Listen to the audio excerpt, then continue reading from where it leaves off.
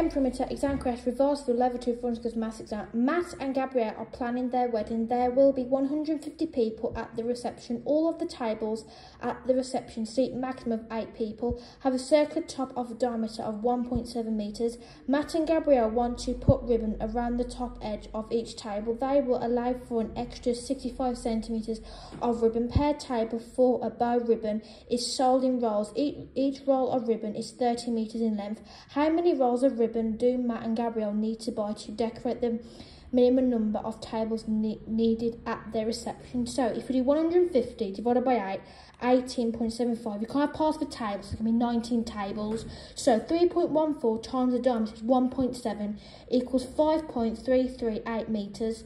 And then if we do 1 centimetre equals 1 centimetre equals 10 millimetres. So if we do 5.338 plus 0.65, that'll be 5.988 metres. Then if we do 113.772 divided by 30, that'd be 3.7924. Then 19 times 5.988 will be 113.772. So we're going to have 4 tables because you can't pass the table.